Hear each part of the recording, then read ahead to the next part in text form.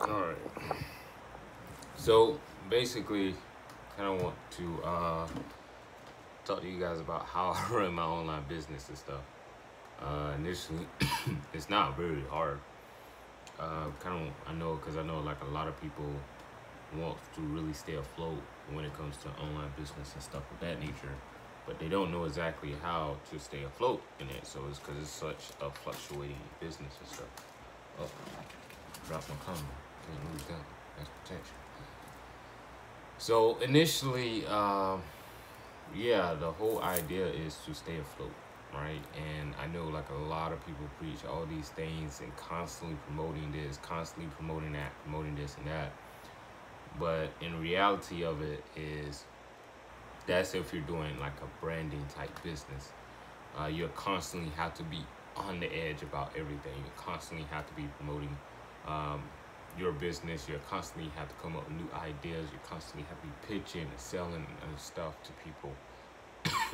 And so that's the thing about online business is initially you don't want to start your foundation off where you have to basically you don't want to start your foundation off where you have to basically be continuing to work forever and ever, right? So me personally, I'm gonna talk and work at the same time here. What I did is I start my foundation off completely different. I basically just focus on me. Like I really just focus on me and just focus on initially, run my business correctly and starting it off and trying to build things. Think of it from a build that foundation where I don't initially have to be on, YouTube. I don't have to be on Facebook. I don't have to be in social media. I don't have to be talking to people. The reason I start a business off that way is because of the simple reason that, if I have a foundation so strong like that, it's not going to bother me in the future because of the simple fact that I have all this, I have all these different little assets and stuff that's going to bring me traffic for the long term. And another thing that I said that I noticed when it comes to the internet-based business is traffic. It's like that's like the blood of a business, right? People looking at what you have, that's like the blood of your business.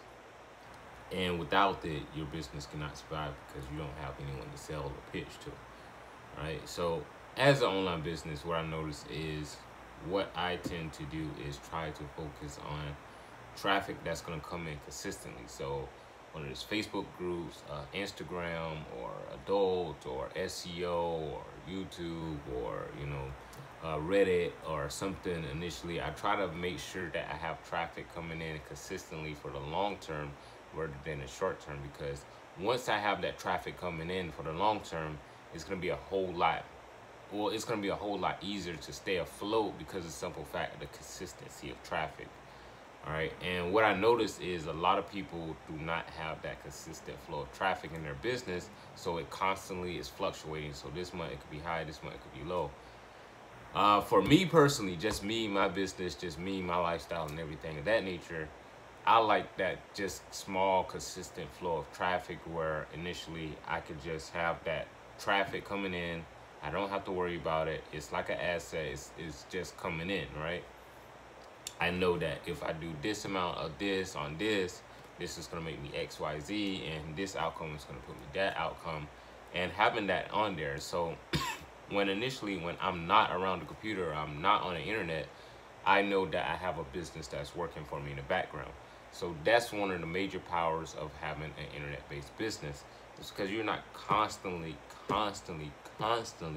working for your business. Initially, you actually have assets working for you instead. All right. So another thing that I do is I kind of get in the frame of mind of 33. Right.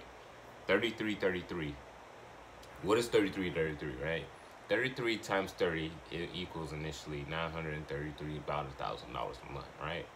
So every business that I start, or every traffic source that I start, whether it's Instagram, Facebook, YouTube, whatever it is, I try to make sure that that goal or that number is reached on a consistent daily basis, so I know for sure that I'm actually gonna get paid, $1,000 from that. So initially, if I'm starting an Instagram business, what I want that Instagram business to do is initially generate me $33 minimum, right? I'm not gonna stop it. I'm not gonna switch over to something else. I'm gonna focus on it, get it to $33 a day. That's it. Main goal is 50, and try to, just make sure I can automate the process and set it and forget it. So 33 to $50 a day is kind of like my main goal. All right. Whatever traffic source it is, whether it's Instagram, Facebook, free traffic, things of that nature. Like I just noticed one of my fan pages went from like 800 likes, and when I checked it again, it's at like 1,000 likes, right? Completely free traffic. So another thing what I can do on that fan page is initially put gift card offers, put different offers and things of that nature on my fan page and promote to that audience. So with that fan page driving a boatload of viral traffic, I can then build up multiple other assets that can do the same to generate me traffic to multiple different offers, right? So like for instance, let's say I have an Instagram page in the baking niche, right? Or into the cooking or food space, right? And I'm promoting to college students.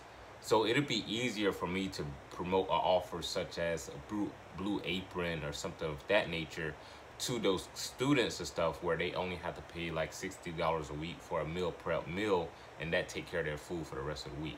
All right, so I can easily just have that Instagram page promoting that meal prep, and initially that generated me money. And initially, if I know I'm gonna make at least 2 to 3 conversions a week by automating that process, then I will continue to have that going. Now the caveat is initially making sure that you have conversions coming in. Second thing is, you don't want to be on that traffic source forever. You don't want to be managing it. You don't want to be looking at it. You just want it to come in, and that's it there. All right. Now, to cover more on this, I'm actually going to be going live again inside the private group there.